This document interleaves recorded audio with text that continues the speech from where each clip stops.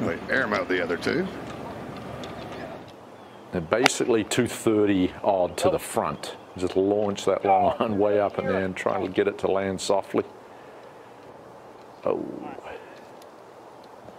That will be awkward. Way through the hole. This is.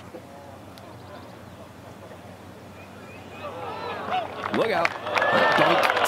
So good. Let's just keep filling it up. It's a beautiful read. It's a tough one to read up back there, as I've mentioned earlier. The off-speed stuff is really impressive from Wyndham. You see, shut that follow-through down. Try and control the distance. Yeah, very nicely done. Quickly over to 17. Clark looking to join Fitzpatrick at the top of the board. Very gratifying to make a 2 here. And we have co-leaders at -8.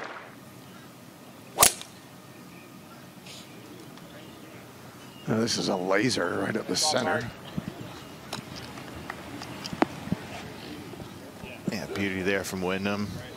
Gearing down a bit off the tee. We saw Fitzpatrick's ball almost run through the fairway.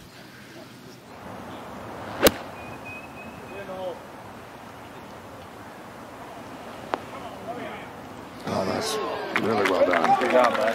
Yep, I think that was the correct club.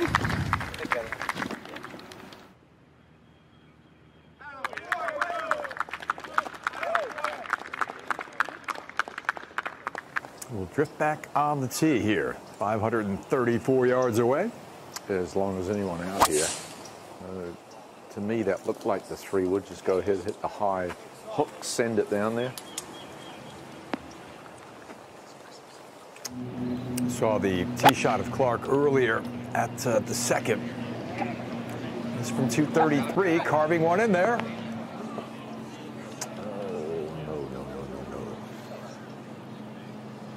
And up against the collar. Well, he has a high level of trust and faith in this club. He's one of the best in the business. Yeah, and you see the deep shade of green. So that was up that slope and into the green and magnificently judged. Wow, incredible. That was world class. And that's going to get Wyndham Clark to -10. And remember, Fitzpatrick is having issues up at 4. He found the penalty area already. Looking to add another significant championship to the resume here this week. Back at 3. Tee shot of Wyndham Clark on the way. Go. Good shot. Yeah, very good shot.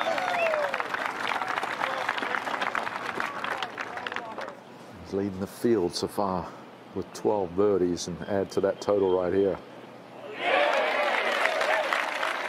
Never better than 27th here through the years, Craig, but this is a different player. They agreed, and they love hitting drivers anyway. And that guy's never broken 90, but this one is perfect. He's got 80 yards left. Try and control the distance from 80 yards and let the slope take over. Oh, look Kiss out. it. There you go. That's helpful. Use of a mental coach's help, for sure. 4 in a row, 5 out of 6. Let's see if Clark can get this one up and in. We've seen a lot of the golf ball. And when that rough starts to lie down, it's hard for the club to get through it. The way he putts the golf ball, wouldn't be surprised. Wouldn't be surprised. Wouldn't be surprised. Man. This guy is something else. Back on the tee here at 6 with the leader. And he's hit this iron a lot. Force it down there. Back into the wind, so 240, 250, 260. Left side of the 6th fairway for Wyndham Clark. And just 130. And again, another off speed with a wedge. Oh, a little unfortunate. You just don't expect the ball to dig in that severely and come whistling back. And Wyndham Clark has gone absolutely nuts. This for birdie at the par 4 6th. Working a little right to left and right in the middle. What touch he's got right now. Strong power fade here. He pulled that one just a bit, but it's trying to come back. And just does. But will not have a great angle from over there. Steve will have plenty of club to get there in 2, and he did get mud on the ball. Well, and also if you clip one branch up that left side, Kurt, it drops straight down.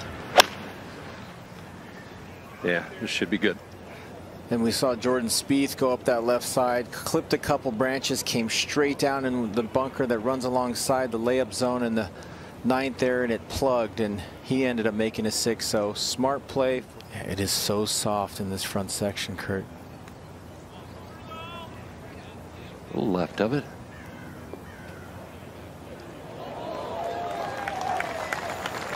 Won't be in love with that, but still a good chance to end with the red one.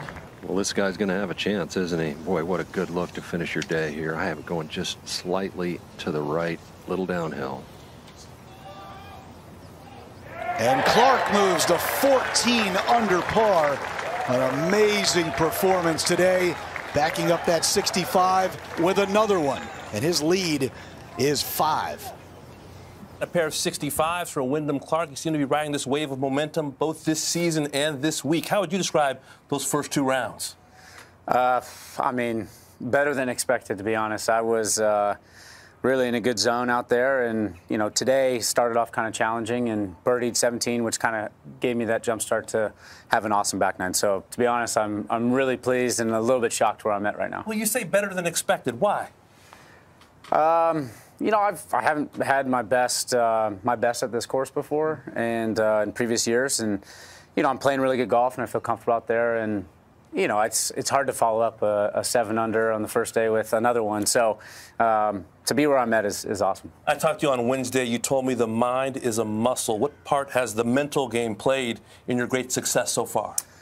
Well, we were just talking before this that this golf course you have to be really mentally tough, because the minute you let go like one little ounce and you lose your focus, you find yourself in a tough spot and can make a big number. So I was really proud of myself. I was really focused out there, and any time that I did maybe lose my focus, I was able to bring it right back to the present and hit good shots. Great plan. Good luck this weekend. Thank you very much. Dan?